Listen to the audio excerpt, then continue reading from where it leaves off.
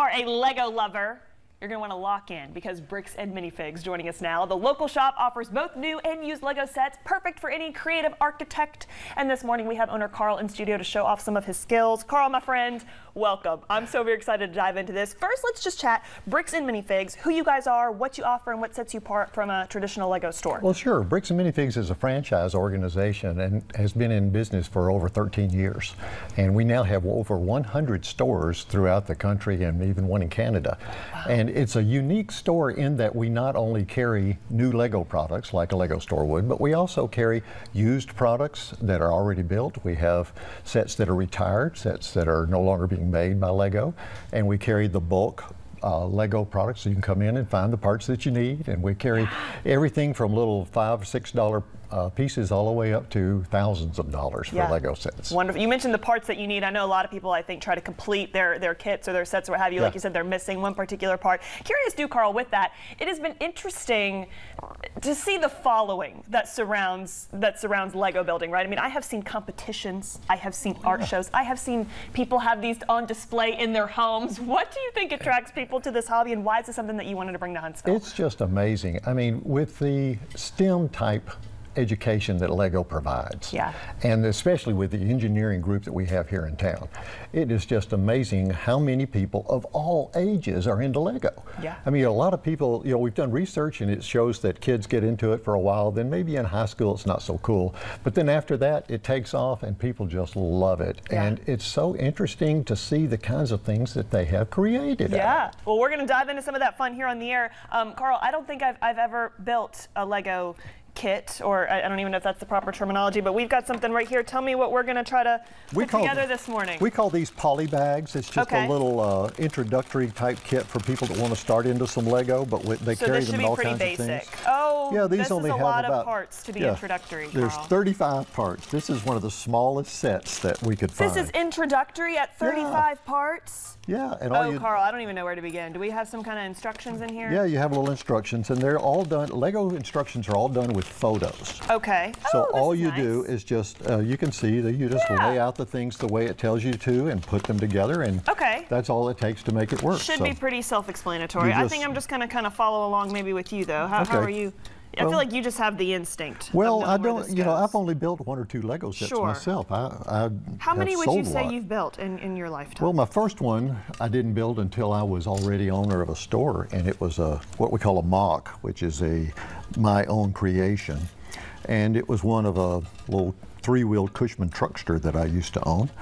But I have built, you know, 5 or 10 sets by now, so it's coming along. Wow, but it's interesting to see the way that they give you these pieces that fit together in such a unique way that you can build almost anything out of it. I mean, it's color coded. That's helpful. Okay, so you know, these are good instructions. If everything in the world could model these kinds of instructions, you know, because sometimes we've got part A and part B, and it's not labeled right, and it's not color coded. But this is you've got color coded. This is where we are so far. You've got 2 pieces, and I've got about 6. Oh, okay, so we're making progress. I think we were going to time this and like have a race, but then we were like, actually, that will not make for good TV because Payton cannot compete at any level. As we're doing this, Carl, we also want to chat. You guys are also really passionate about nonprofit work. Tell me what you have with Rikers Rainbow coming up. We try to support the community in every way we can, and so we offer gift packages and things like that for a lot of the nonprofits in the area that want to do like a fundraiser or something like that. And so one of them that came to us was Rikers Rainbow, which I know you're familiar with. Yes, we love them. We suggested that in addition to helping them out, maybe these little poly bags would be a good thing to add to their collection to give to the siblings who have also lost a loved one, you know. So this, you know, the young child doesn't know what's going on, they've lost a baby, they can't quite comprehend it. Maybe it'll just distract them for a few minutes to give them the chance to do something fun for a change. Wonderful. Carl, that's such a sweet thing to be a part of. We certainly do love Rikers Rainbow and love that you guys are stepping into that. As we wrap up here, for everyone now wanting to shop at Bricks and Minifigs, tell us one more time who you guys are, where you're located, where we can come get all these kits and more. Well, we're Bricks and Minifigs, and of course, Brick stands for Lego bricks, and Minifigs is minifigures. That's the little the little yellow Lego characters. Lego characters. Some are yellow, yes. some are not. I had to phone a friend for that yesterday. I said, "What is a minifig?" Correct. Yeah.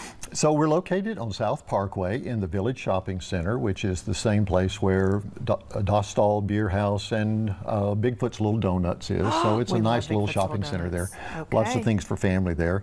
And we're open Monday through Saturday, 10 to 6. Wonderful. You can come on down and shop, try out one of these yourself. This is all that I accomplished. Well, it's a good thing. I mean, did hold on. well. I think I got 1, 2, 3, 4, 5. I got 5 parts. I didn't know what this piece was, but yeah. I need to There it study is. that a little. There it is. Oh, Oh. okay. You know what? You I'll can work make a on this more car. during the break. I will do that. Carl, my Thanks friend, for thank you having us again so much. today. Oh wait, they're telling me we have some kind of surprise. Oh, yes. What is the surprise? We got something This that we just made in, breaking just for news. you. I was about to toss to break, and they said, "Hold on, don't do that." You did not know. Wait, this is the greatest thing I've ever seen. I'm so serious, Carl. Oh my word. Are we seeing? Can we get a close up of this? Oh, they're telling me to hold it. We have made your set for you out of Lego from scratch. Stop it right now. Was this your idea? Are we seeing this, people? Look at this.